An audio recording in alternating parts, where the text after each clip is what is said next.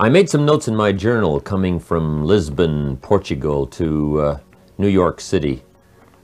And the title of my list of things here was called The 7 Fundamentals for Success. And I'd like to take just a few minutes and go through these 7 fundamentals with you. I think you'll find it very interesting. The first fundamental is a constant plan for setting, rearranging, evaluating, and strengthening the purpose of your goals. Setting goals is a very important part of our life's process. It's a basic fundamental. In fact, if you will work hard on setting goals, put together a plan for setting goals, reevaluate them, rearrange them, constantly talk about them, go over them again and again, I tell you what this process will do, in my personal opinion. It'll put you in what's known as the top 5%. And if you want to be successful, if you want your life to really change in major ways, this is one of the fundamentals. Guess how many people have a constant plan for setting, rearranging, evaluating, and strengthening the purpose of their goals? The answer is very few. In fact, if you will do this, you will become among the few who do, that become the envy of all who watch. So that's number 1 fundamental for success. Get together with your family, your wife, your husband, your children, your business colleagues, and make it one of the major fundamentals in your life, constantly setting, rearranging, evaluating, and strengthening the purpose of your goals. That's number 1 fundamental for success. Here's number 2. The second fundamental is a clear picture of what you intend to do with your present resources. That's a fundamental. Figuring out a plan of what to do and how to manage your present resources. Most everyone I talk to has already got something. The big question is, what are you doing with it? Most everyone has some time, they have some resources, they have some money, or they have a paycheck, or they have some kind of resources, they have some kind of net worth. The big question is, what are you doing with it? Where are you investing it? Where are you putting it? There's a little simple talk I'm giving now, and it's especially designed for the kids, called The Care and Feeding of the Goose That Lays the Golden Eggs.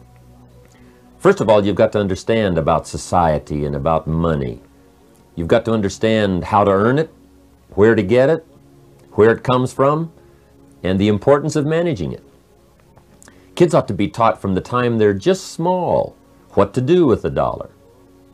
If a child has $1 and goes and spends it, right away they've developed the wrong habits. And sure enough, if they continue those poor management habits over the first $1, you can imagine they're probably going to do the same poor things with those same dollars when they get older. The plans we learn when we're small, sure enough, are most often the plans we follow the rest of our lives. What to do with your money and where to put it. We teach in The Care and Feeding of the Goose That Lays the Golden Eggs, you've got to be a happy taxpayer. You've got to make sure some of your money goes into financial institutions so that successful people can borrow it and start other businesses that employ more people. You've got to make sure that you give some of your money for charity. So for charity and for taxes and for savings and for the accumulation of capital, it's very important to have a management plan for your present resources so that at age 65 you don't wind up like most people do, broke. You wind up with substance, you wind up with plenty to share, you wind up with plenty to enjoy. So that's the second fundamental for success. A plan for using all of your present resources wisely. Now here's the third fundamental for success. You need a plan, a detailed plan for the use of your work time. We call it a game plan. Most people try to design tomorrow and next week and next month in their head. They try to just decide what they're going to do. And most people don't even think that far ahead. They think, I have to get up in the morning and go to work, and that's about the extent of it. But a game plan for financial independence, a game plan for your work time, a game plan for your personal time. The family needs a game plan so that you won't miss some of the important things that are helpful to your life and to your success. The kids need a game plan. Mom needs a game plan. Dad needs a game plan. You need a business game plan. You need a game plan for your office. If you're in business, a game plan for your business. A detailed plan for the use of your work time.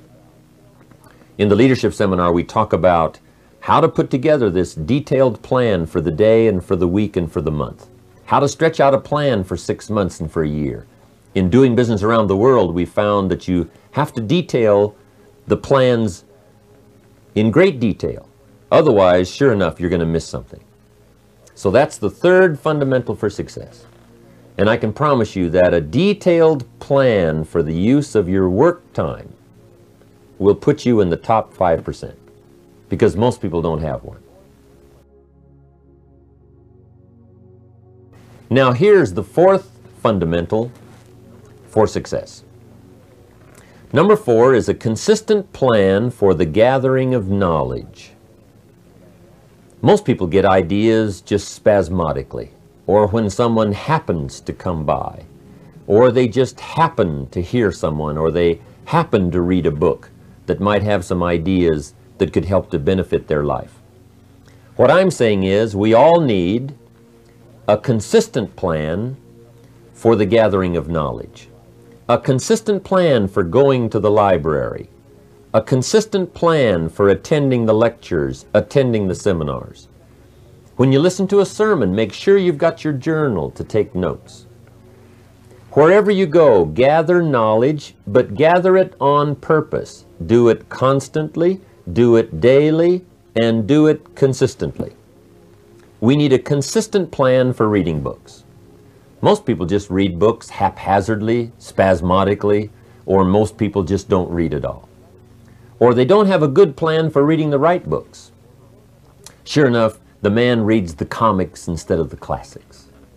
And he misses all the things that could really benefit his life because he doesn't have a plan. Here's a good thought to consider. Rarely does a good idea interrupt you. Good ideas must be pursued. You must go where they are. You must seek them out. And there's an important Bible phrase that says, if you seek, if you search, you will find.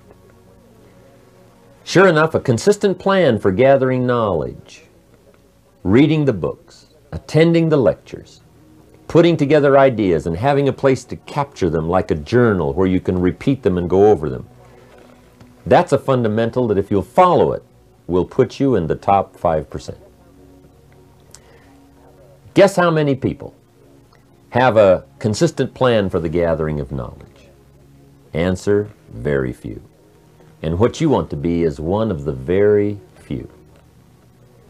Now here's the fifth fundamental for being successful.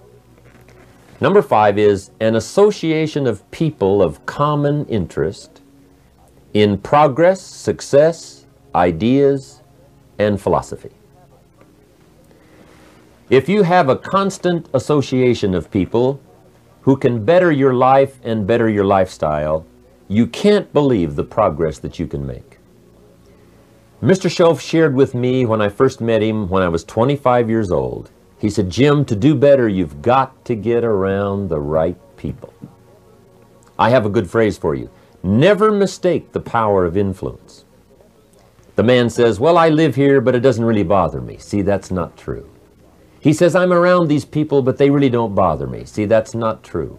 Whoever you're around, whoever you're with, is exerting some kind of influence on your life. And what you must do, and this would be the good year to do it, the first year you've heard about it, is make plans to get around the right people. People who talk positive ideas. People who talk philosophy, the refinement of philosophy. See, just the latest joke won't help. You've got to get around people who read, people who are successful, and people who are growing and changing. Otherwise, your influence is going to be in the opposite direction. And I know most of us, wherever you work, you have to be around some negative influences. But what you must do is counterbalance that by an association of the right people getting around the right people who can help to change your life for the better.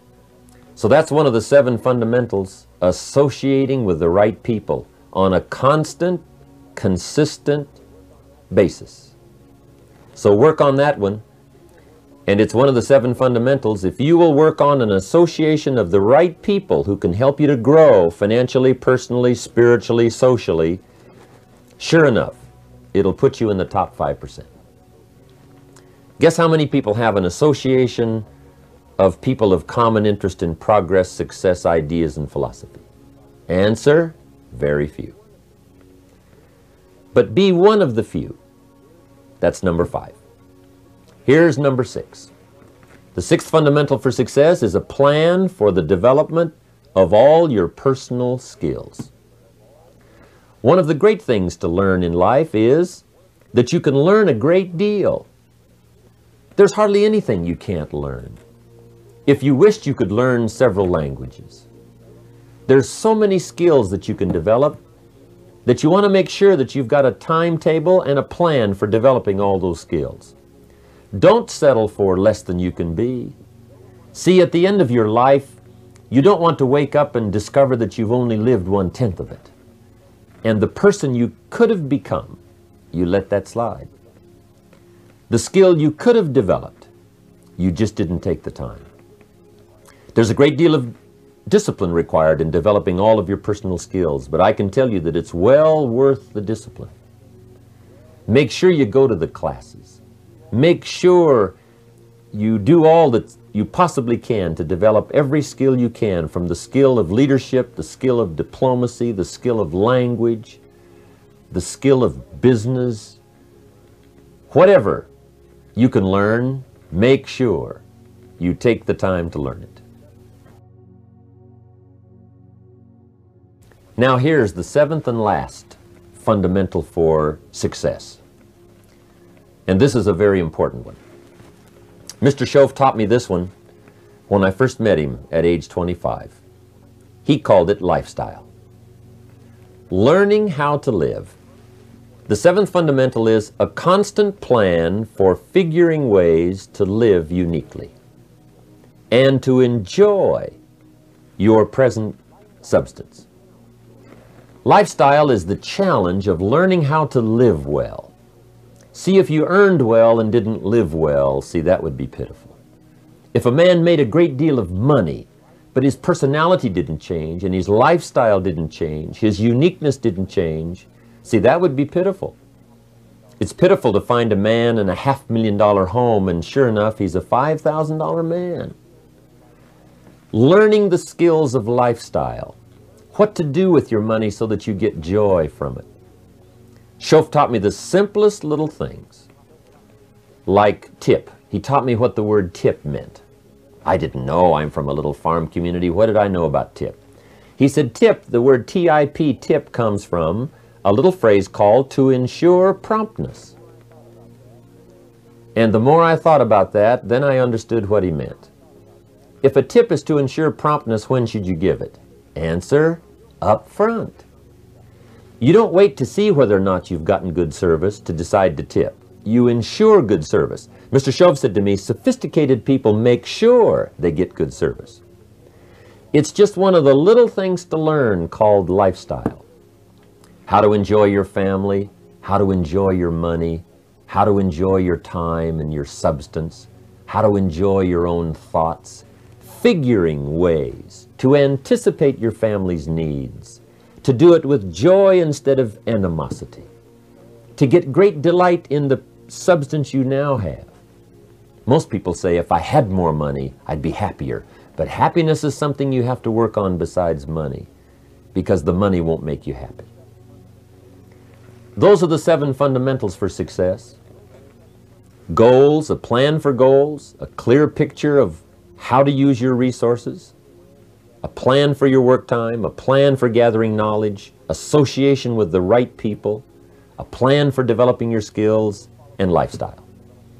If you'll follow those 7 fundamentals, I can promise you, life will work well for you. I want to thank you for giving me this time to spend with you. It's been just a few minutes, but I hope the few ideas I've had to share from my journal have been valuable to you?